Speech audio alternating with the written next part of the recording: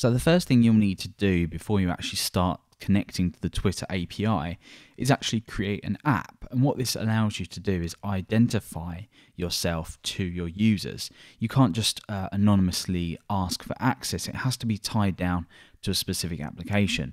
So if you head over to apps.twitter.com, that's the URL at present. It may change. So Google for Twitter apps, and you'll find this page here once you're signed in. I'm going to go ahead and create a new app. It's fairly straightforward. We just provide the details that we need here.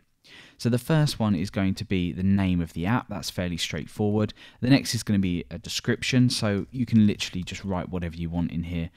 For the website, that is obviously the website that you want to provide. In this case, I'm just going to do I don't know. Let's just say phpacademy.org. Okay, so with a callback URL, this is a little bit more tricky.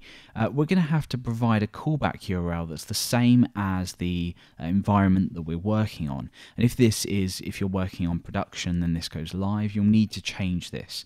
At the moment, I am masking localhost as local.dev because at present, Twitter doesn't allow localhost, or it invalidates localhost as a URL. So if I were to type in, let's say, pop that in there, if I were to do localhost, this will actually be an invalid URL in Twitter's eyes, which is a little bit silly. But all I've done is I've head over to my hosts file and I've mapped local.dev to localhost, or 127.0.0.1, and this is going to be our callback URL. Index isn't going to be our callback, it's going to be callback.php.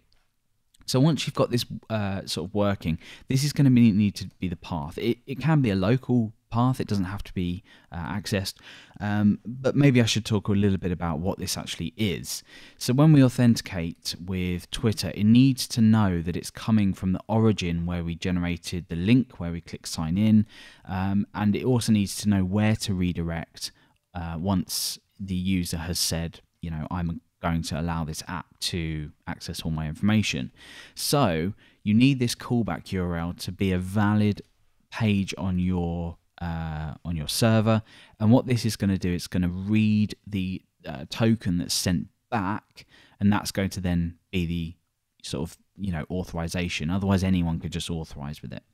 So we are using local dev, tutorials, Twitter auth, and callback.php. So we'll be creating this file later that's going to handle the callback. So once you've done that, please go ahead and read the developer rules here. Make sure you understand them and hit yes, I agree, and create your Twitter application. Now once that's done, that will create your app for you, and there we are, successfully created. Now you're going to need the API keys tab here. This is going to give you your API key, your API secret, which should not be publicly accessible or publicly readable at all.